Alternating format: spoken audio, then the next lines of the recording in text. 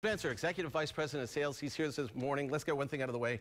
You're not the guy to talk about Ryan Malone, so we're not going to talk about that. No, we're going to talk Lightning playoff hockey. Yes, and just like the team, you guys gear up for the playoffs, don't you? Like, look at all this stuff right here. What is this? Well, this is just a small sampling of all the merchandise that fans can jump on right now for playoffs, from, you know, the performance T-shirts to hats and pucks, ladies, men's polos.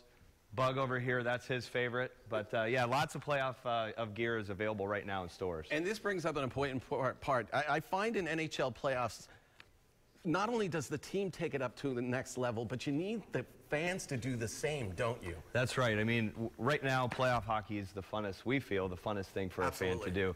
Inside the building, outside the building is very festive. Live music, food and beverage specials coming into the building. You get in the building, you see the big HD scoreboard. That's going to be well lit. Lots of unique game experiences will be happening. And most importantly, we want fans to wear blue and support our team. Yeah, we were talking about this earlier because, you know, the playoffs could start even here as early as Wednesday.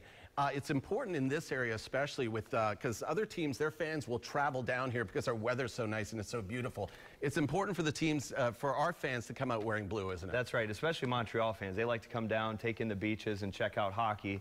But our team could be playing here as soon as Wednesday. We play the Montreal Canadiens.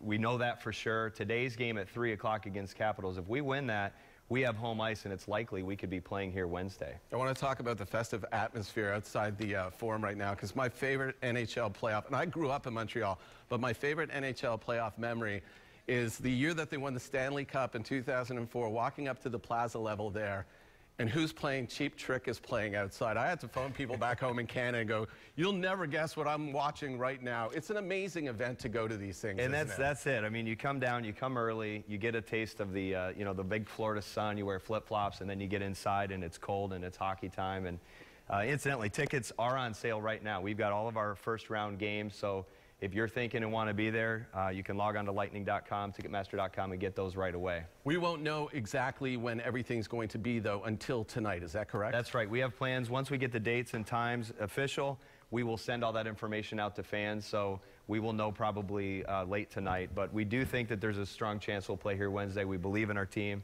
and it could be Wednesday, Friday. Is this the message right here? I am the Thunder? That's it. That's the message right there. And right here. Bug lives it every day. Thunderbug, thank you for being here. Jamie. We're knocking the set down.